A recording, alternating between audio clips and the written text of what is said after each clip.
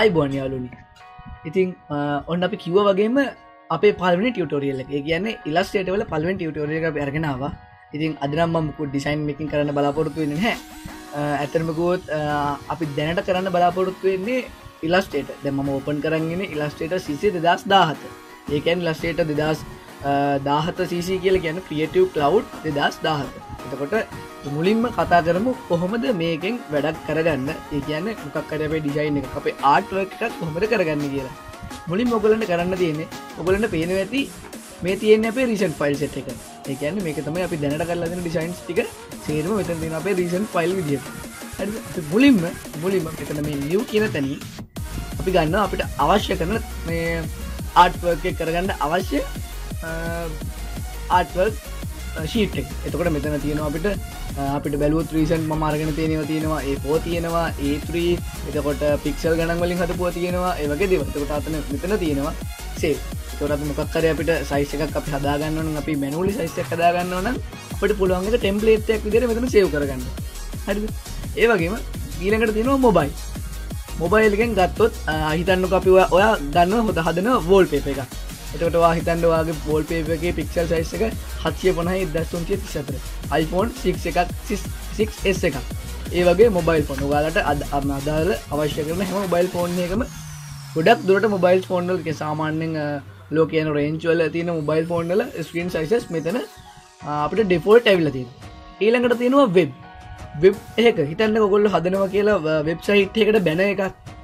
හිතන්න ඔයගොල්ලෝ හදනවා වෙබ්සයිට් එකකට බැනර් එකක්. එතකොට මෙතන සාමාන්‍යයෙන් කොහොමද මේ වෙබ්සයිට් වල යන මිනිමම් එතකොට වෙබ් ලාර්ජ් වෙබ් එකක් හදාගන්න කොහොමද Facebook cover එකක් හදාගන්න කොහොමද ඒ වගේ දේවල් වලට කියන්නේ. එතකොට මෙතනින් ඔයගොල්ලන්ට අදාළ කරන settings වලින් ඒ settings උත් එක්කම මෙතනින් ඔයගොල්ලන්ට ආර්ට් වර්ක් එක, ඒ කියන්නේ ආර්ට් ෂීට් එක ඔයගොල්ලන්ට ගන්න පුළුවන්.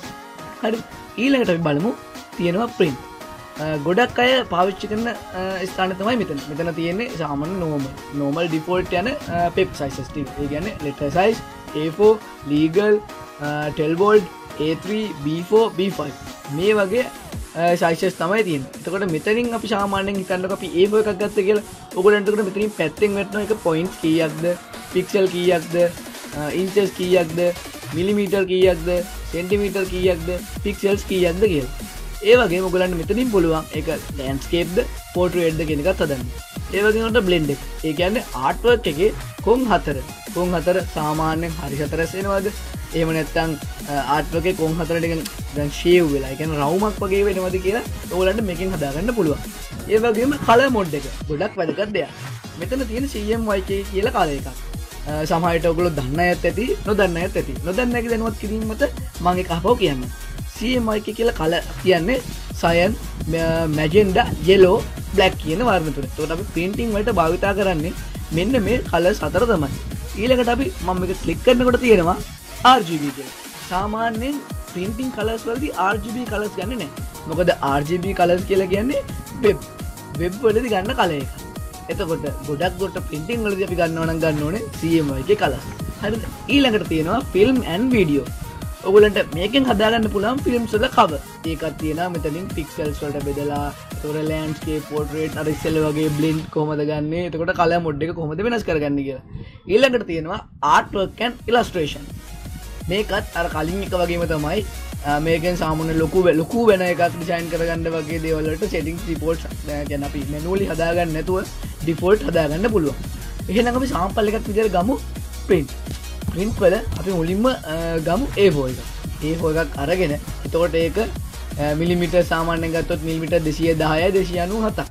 සෙන්ටිමීටර් වලින් ගත්තොත් සෙන්ටිමීටර් 21යි 29.7යි. හරි. අපි ඊළඟට ගමු මේක ලෑන්ඩ්ස්කේප් ඔරියන්ටේෂන් එක අපෙන් අහනවා. අපි ඒකට දෙනවා අපි පෝට්‍රේට්. ඒක ඩොමිනන්ට් ඩිෆෝල්ට් වෙන විදිහම තියා ගන්නවා. අපි බ්ලීඩ් එකක් දෙන්නෙත් නෑ. මේක මෙහෙමම තියාගෙන අපි ඒක ක්‍රියේට් කරලා බලමු. හරි. ඔන්න අපිට අදාළ කරන ආර්ට් වර්ක් එක කියන්නේ ආර්ට් බෝඩ් එක මෙතෙන්ට දැන් ආවා. ආර්ට් බෝඩ් එක තමයි දැන් මේ තියෙන්නේ. ඔයගොල්ලන්ට මෙතන අලු පාටින් බලා ගන්න පුළුවන්. අපි ආර්ට් වර්ක් එක කරන ප්ලේස් එක. ඒ වගේම අපිට ආර්ට් වර්ක් එක අපි සේව් කරන ටික සේව් වෙන්නේ මෙන්න මේ සුදු පාට කොටුව තුල විතරයි. ඒ කියන්නේ අපි හිතන්නකො අපි කොටුවක් අරන් මෙහෙන් යන්න කියලා. එහෙන් අරගෙන අපි මේක සේව් කරොත් මෙතනින් ගිහිලා save as ගිහිලා අපිට අදාළ කරන දන අරගෙන අපි හිතන්නකො අපි save කරනවා කියලා. ඒක සේව් වෙන්නේ නැහැ. මොකද අපේ ආර්ට් වර්ක් ඒ කියන්නේ මෙන්න මෙතනින් මෙන්න මේ අපි ගත්ත කොටසට ඒක අදාළ වෙන්නේ නැති හින්දා. හරිද? මුලින්ම අපි ඉගෙන ගමු මේකේ තියෙන ටූල්ස් මොනවද කියලා. එතකොට මේ තියෙන ටූල් මේ සෙට් එක තමයි ටූල්ස් බාර් එක. එතකොට මේ උඩින් තියෙන්නේ මෙතනින් තමයි අපේ ඇක්ෂන්ස්. අපි කොහොමද මේකේ ඇක්ෂන්ස් කියලා අපි බලාගන්නේ. මෙතන තියෙනවා අපි මෙතෙන්ට දාගෙන තියෙන ඇක්ෂන්ස් ටික. සාමාන්‍යයෙන් මෙතන ඇක්ෂන්ස් ටික දාගන්නේ වින්ඩෝ වල කන්ට්‍රෝල් කියලා තියෙන්නේ. කන්ට්‍රෝල් වලින් ගියාට පස්සේ අපිට උඩ තියෙන මේ ඇක්ෂන්ස් ටික ගත්ත හැටි. ඊළඟට තියෙන ටූල්. ටූල් සාමාන්‍යයෙන් අපි ඩිෆෝල්ට් දාලා තියෙන්නේ. ඩිෆෝල්ට් තියෙන ටූල් සෙට් එක සාමාන්‍ය නෝමල් කියන මේ ටූල් සෙට් එක තමයි එතන තියෙන්නේ. ඊළඟට අපිට පුළුවන් එක්ස්ටෙන්ෂන්. එක්ස්ටෙන්ෂන් නම් ඊළඟට මෙතන තියෙනවා අපේ ටූල් සෙට් එක. මේ තමයි සිලෙක්ෂන් ටූල් එක. අපි මොනවා හරි දෙයක් සිලෙක්ට් කරනවා නම් අපිට මෙන්න මේ සිලෙක්ෂන් ටූල් එක අදාළ කරගෙන තමයි මේ සිලෙක්ෂන් ටූල් එකෙන් තමයි අපිට හැම දෙයක්ම සිලෙක්ට් කරගන්න පුළුවන්. එතකොට මේ තියෙන්නේ ඩිරෙක්ට් සිලෙක්ෂන් ටූල් එක. මේකෙනුත් සාමාන්‍යයෙන් හිතන්නකෝ අපි ඇඳ කියලා මෙන්න මෙහෙම කොටුවක් අපිට නිකන් සිලෙක්ෂන් ටූල් එකෙන් බෑනේ මේ කොටුවේ තියෙන හිතන්නකෝ මෙතන තියෙනවා කියලා පොයින්ට් එකක්. මේ පොයින්ට් එක හිතන්න අපිට මෙතනින් ඇඩ් කරගන්න ඕනේ කියලා. අපිට සාමාන්‍යයෙන් normal විදිහට බෑ. ඒකට උදව්වට තමයි අපිට මේ direct selection tool එක තියෙන්නේ. direct selection tool එක අරගෙන අපි තියා ගන්නවා මෙතන පොයින්ට් එකට. පොයින්ට් එකට තියලා ඊට පස්සේ පහළට අදිනවා. පේනවනේ. ඔයාලට අවශ්‍ය කරන විදිහට ඒ කොටුවේ හැඩේ ඔයාලට ඕන විදිහකට වෙනස් කරගන්න පුළුවන්. මේකට තමයි direct selection tool එකේ තියෙන විශේෂාංගය. ඒ කියන්නේ direct selection tool එකෙන් ගන්න පුළුවන් උදව්ව තමයි මේක. හරි. ඊළඟට මේ තියෙන්නේ magic selection. magic win tool එක. මේකනොත් සාමාන්‍යයෙන් අපිට කරන්න පුළුවන් මේ වගේ points වල කරගන්න ඒ වගේ වෙනස්කම් තමයි. හරිද? ඊළඟට අපිට තියෙන pen tool එක. ගොඩක් අය මේ tool එක නම් භාවිතා කරනවා. මොකද pen tool එකෙන් දැන් අපිට හිතන්නකෝ ඇඳ ගන්න තියෙනවා කියලා මිනිස්සුගේ මූණක් එහෙම නැත්නම් රවුමක මොකක් හරි හැඩයක් කරි වෙනස් හැඩයක් ඒකට තමයි අපිට තියෙන pen tool එක. pen tool එක අරගෙන අපිට පුළුවන් ඕන හැඩයකට හැඩයක් ඇඳ ගන්න. අපිට පුළුවන් හොම ක්ලික් කර අපිට කැමති විදිහට අපිට කරන අවශ්‍ය කරන හැඩයක් අඳින්න අපිට පුළුවන්. උදාහරණයක් විදිහට මේක ගන්නකෝ. මෙහෙම මල්ලක පෙත්තක් මෙන්න මෙහෙම අඳිනවා. සාමාන්‍යයෙන් අපිට normally එක ඇඳ ගන්න බෑනේ. මේ වගේ හිතන්නකෝ දැන් මේ වගේ ගොඩක් ඔක rotate වෙලා අපිට පුළුවන් සම්පූර්ණ මලක් ඇඳ ගන්න. ඒ වගේ එක හැඩතල ඇඳ ගන්න අපිට පුළුවන් pen tool එක භාවිතා කරන්න. ඊළඟට ගොඩක් වටින tool එකක් තමයි ගොඩක් අහන tool එකක් තමයි මෙන්න මේ type tool. මේ tool එකෙන් විතරයි අපිට පුළුවන් මොකක් හරි දෙයක් type කරගන්න. මේ විදිහට අපේ tool එක අරගෙන අදාළ කරන දේ කියලා ඔන්නෝම අපිට අදාළ කරන විදිහට අපි අකුරු ටික type කරගන්න. අපි ඊළඟ tool එක තමයි line segment tool. අපිට මොකක් හරි ඉරක් ඇඳ ගන්න එහෙම නැත්නම් ඉරක භාගයක් ඇඳ ගන්න ඉරක් හැඩ කරගන්න එහෙම නැත්නම් හිතන්නකෝ අපිට කොටු ටිකක් ඇඳ ගන්න ඕනේ කියලා ඒ වගේ දේවල් ඇඳ ගන්න මෙන්න මේ line tool එක භාවිත කරන්න පුළුවන්. ඒකෙන් මේ විදිහට ඉරි අපිට ඇඳ ගන්න පුළුවන්. හරි. ඊළඟට අපි බලමු මේ තියෙන rectangle tool එක. ඒ කියන්නේ rectangle එකක් කියලා කියන්නේ මේ තියෙන rectangle tool, මේ තියෙන rounded, ellipse, polygonal, star, fly tool. ඒ කියන්නේ මේකෙන් අපිට පුළුවන් කොටුවක්, එතකොට හතර වටේ රවුමක් තියෙන එකක්, නැත්නම් රවුමක්, එහෙම නැත්නම් අපි හිතමු චඩාශ්‍රයක්. ඒ වගේ මේ දේවල් අඳ ගන්න අපිට මේකෙන් පුළුවන්. ඊළඟට තියෙනවා brush tool එක. brush tool එක ඉතින් සාමාන්‍යයෙන් ගොඩක් අය දන්න දෙයක් නේ. brush tool එකෙන් අපි කරන්නේ මොකක් හරි දෙයක හිතන්නකෝ අපිට කොහේ තැනක මකා ගන්න ඕන නැත්නම් කොහේ තැනක අල්පෙක් ඇඳ ගන්න ඕන උනා. ඒ වගේ දේවල් අපිට පුළුවන් මේ brush tool එක භාවිත කරන්න. ඊළඟට අපිට තියෙනවා sculptor tool. මේකෙන් පුළුවන් අපිට අපි මොකක් හරි හැඩයක් ඇඳගෙන ඒකේ line අපිට පුළුවන් ස්මූත්ව හදාගන්න. ඊළඟට තියෙනවා eraser tool. eraser tool එක කියන වචනයෙන්ම තේරෙනවනේ අපිට මොකක්ද කියලා. මේකෙන් අපිට පුළුවන් මකන්න. කිසිම ප්‍රශ්නයක් නෑ අපිට ඕන දෙයක් ඇඳලා උනාට පස්සේ මකන්න පුළුවන්.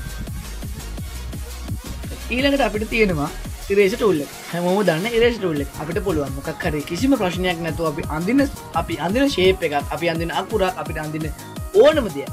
අපි අඳින මෙතන ආර්ට් බෝඩ් එක කරගන්න ඕනම දෙයක් අපිට eraser tool එක හරහා මකන්න පුළුවන්. ඊළඟට තියෙනවා rotate tool එක.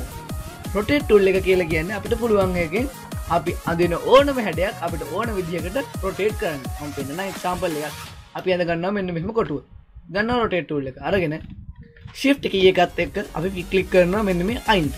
ඊට පස්සේ අපිට එනවා ඊළඟ dialog box එක. dialog box එකේ අපි හිතන්නකෝ අපිට දාගන්න ඕනේ කියලා අංශක 60ක ඊළඟ හැදෙන්න ඕන කොටුව අපිට එන්න ඕනේ මෙන්න මෙතන මේ point එකේ ඉඳන් අංශක 60ක් උඩින්.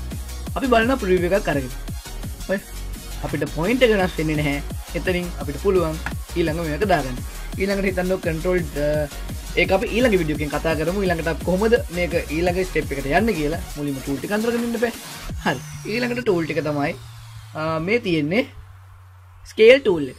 scale tool එක කියලා කියන්නේ අපි හිතන්නකෝ අපි මෙහෙම කොටුවක් ගන්නවා. මම කොටුව වලින්ම මේක කියලා දෙන්නම්. ගන්නවා scale tool එක. shift එකත් එක්ක ආයෙ click කරනවා. කිව්වට පස්සේ scale tool එකෙන් එනවා uniform අපිට කීයක් කියන්නේ 100% uniform කීයක් එහාට scale වෙන්න ඕනද? horizontally 100% කීයක් එන්න ඕනද? vertical කීයක් එන්න ඕනද? ඒ වගේ අපිට පුළුවන් මේක size එක. ඒකට scale කරනවා කියලා කියන අපි size එක වෙනස් කරනවා කියන එක. ඒකට අපිට පුළුවන් මේ ඇඳපු කොටුවේ size එක මිලිමීටර් ගානකට නැත්නම් අපිට අදාළ කරන විදිහට අපිට වෙනස් කරගන්න පුළුවන්. හරි. මම හිතන්නේ අදට මේ ටික ඔයගොල්ලන්ට ඇති TechMind channel එකත් එක දිගටම ඉන්න. මේ වගේ වීඩියෝස් ගොඩක් කරන්න ලෑස්ති වෙලා ඉන්නවා. illustrator ගැන තව ඉස්සරහට ඔයගොල්ලන්ට දැනුවත් කරන්න බලාපොරොත්තු වෙමින් ඉන්නවා. ඉතින් අදට අපි සමුගන්නවා illustrator වීඩියෝ එක සමග එක්වුණ ඔබට ස්තුතියි. මේ TechMind මම ලක්ෂාන් කාංචන.